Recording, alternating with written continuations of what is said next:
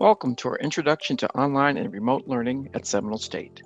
If this is your first time taking an online or remote class, we will walk you through the steps to make your experience more successful and enjoyable. The eLearning team here at Seminole State College is here to help you make your online learning the best. Step 1. Log into Canvas and take a tour of the virtual space.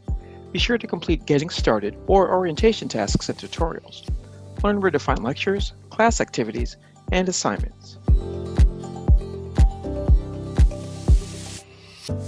Step 2.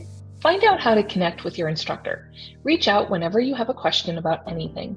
They will be the first point of contact for any course-related concerns you may have.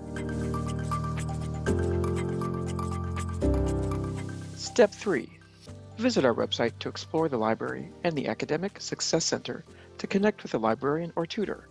There, you will find out how to schedule virtual appointments.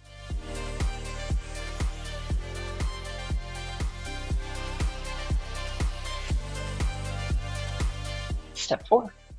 Be sure to schedule some time to meet with your advisor virtually. Be prepared. Write down specific questions so they can work with you to chart a course for success. We wish you success in your online and remote courses.